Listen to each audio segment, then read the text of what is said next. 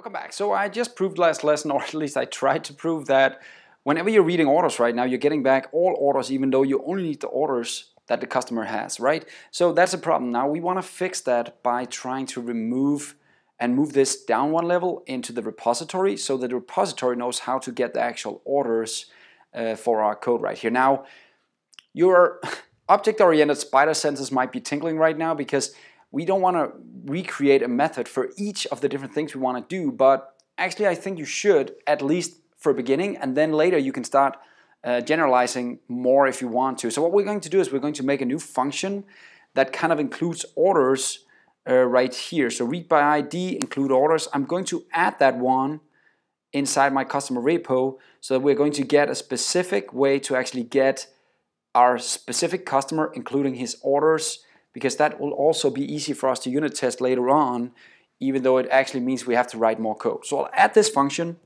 inside our customer repository, and that pretty much means, of course, I need to add it inside the customer repository down here, right? So I'll just add it down here. Let's just do an implementation. There we go. And I also have to add it because I still have the old setup, and that's again why I say you should just remove it when you get to the point where it gets annoying enough. You just remove it so you don't have this twice, right?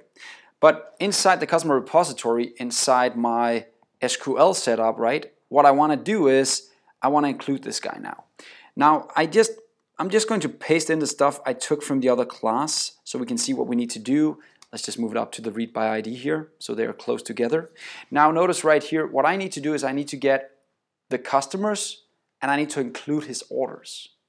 Now the cool thing is it's so easy inside the context.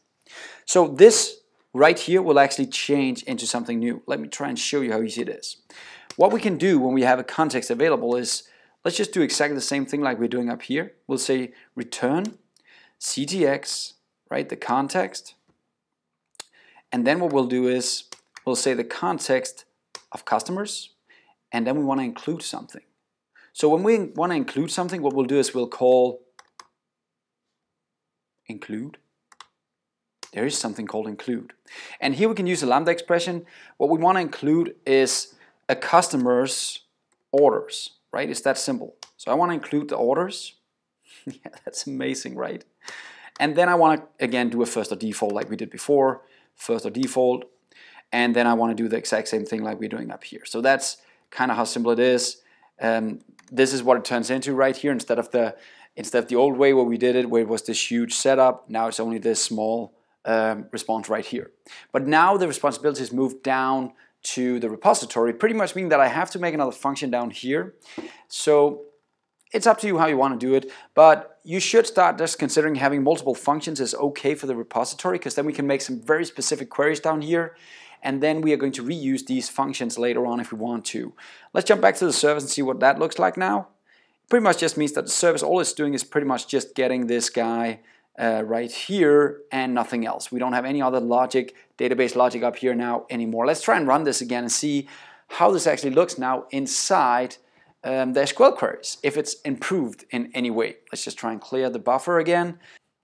So let's just try and execute the command and see what we're getting here in the code. There we go.